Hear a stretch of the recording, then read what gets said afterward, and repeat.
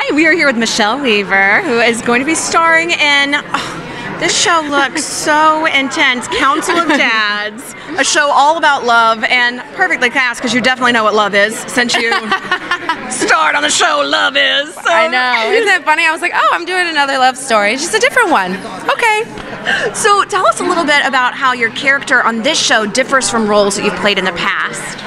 Yeah, I think that's a good question. You know, I've played a writer before, Nuri. But Luli just has a different background. She's also a biracial woman who grew up with only her white side around and navigating that in the South, and it was just her and her dad for 8 years of her life. And now there's this big happy family that she's a part of that is not about race.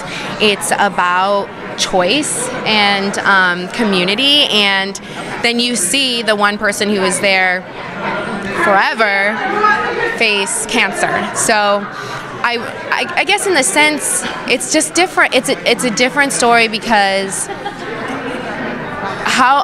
it's an identity story in the sense of how do you know who you are when the person who helped you find who you are can't really be there the same way. Navigating that, and it's something that's very real for a lot of people, and it affects people's lives so tremendously, and so that's Luli's story. And talking about how real it is based off of a real story as well. And it has been a few years now, but now this story is being brought to life as a series. Why do you feel that it's important that we have this message of love and this message of kind of creating different kinds of family in adverse situations? Why do you feel that it's so relevant now in particular?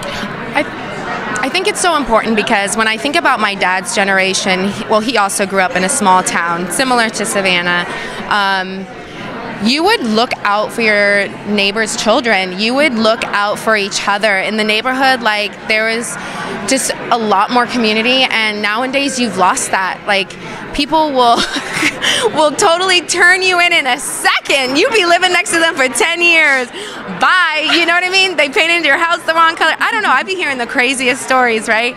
And so I love this show because it reminds us, like, we're in this together. Like, yes, your neighbor might look different, sound different, be different, even believe different things, but that's still your neighbor.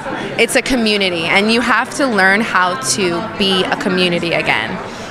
I love that. I am so excited to see this show and cannot wait to watch you in it too. So thank you so much for talking with us. Thank you.